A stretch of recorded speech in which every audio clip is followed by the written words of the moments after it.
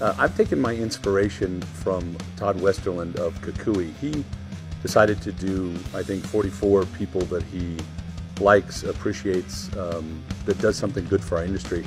I decided to do 54 ideas that will help shop owners, short videos that will give you some information that will help you run your business better.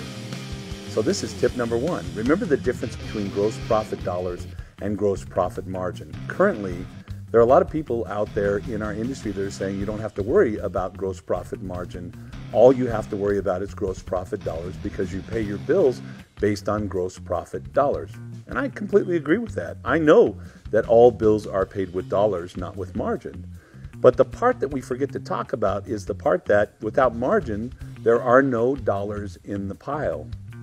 If I have expenses monthly of $35,000 in my business, and my gross profit margin, GPM, is 40%, then I have to do $87,500 in business before I make a single dime.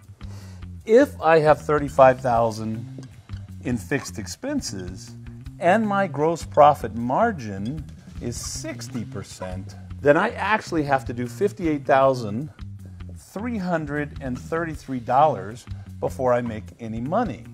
And that's a difference of over $29,000. Now, would you rather run a business that has to do $87,500 to break even, or would you rather run a business that has to do $58,333 to break even? You have to do more, or almost 50% more work in your business in order to make $0 in this business that does not have gross profit margin.